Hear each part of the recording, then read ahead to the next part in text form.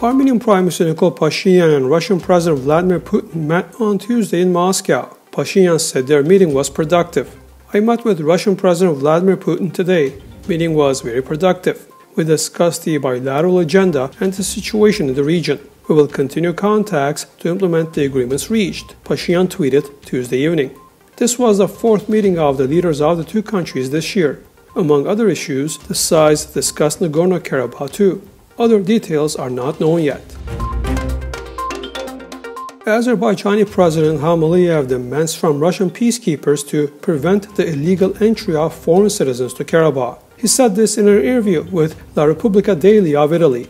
Aliyev expressed satisfaction with the activities of Russian peacekeepers in Nagorno-Karabakh Artsakh. The war ended about a year ago, and Russian peacekeepers are stationed in Azerbaijan in the Karabakh region. The situation is stable during this period, except for a few minor incidents, and we are generally satisfied, he said. At the same time, however, Aliyev expressed hope that the Russian side will prevent the illegal entry of foreign citizens to Karabakh. In particular, there is a question about foreigners who need to get permission from Azerbaijan to visit Azerbaijani territories which are under the responsibility zone of Russian peacekeepers, said Ilham Aliyev. Ibrahim Kalin, spokesperson for the President of Turkey, spoke on the topics of the upcoming Biden-Erdogan meeting. Kalin told Milliyet Daily that the main topics of the Biden-Erdogan meeting at the G20 summit will be bilateral ties, Afghanistan, Syria, Iraq, Nagorno-Karabakh, Libya, and major regional developments. Armenian and Indian foreign ministers have discussed the possibility of transit via the Chabahar port of Iran. The distance and insufficiency of sea and land roads are an obstacle for contacts and economic and trade cooperation between our countries, said visiting Minister of External Affairs of India Subrahmanyam Jaishankar at Wednesday's joint news conference in Yerevan with his Armenian colleague Ararat Mirzoyan.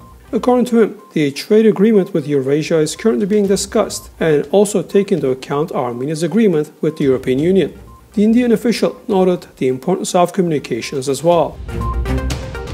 Diplomatic and political ties between Iran and Armenia have always been very good, visiting Iranian Prosecutor General Mohammad Jafar Montazeri said after his meeting in Yerevan with Armenian Prosecutor General Artur Davtyan. According to Montazeri, the cooperation between Iran and Armenia should be at the highest level, and there are preconditions for that. Armenia and Iran have confirmed that the terrorists spotted on our borders are by no means tolerable. The terrorists must disappear as soon as possible. We can take drastic steps, but I hope that before that, the neighboring countries themselves will start resolving the issue, the Iranian Prosecutor General noted.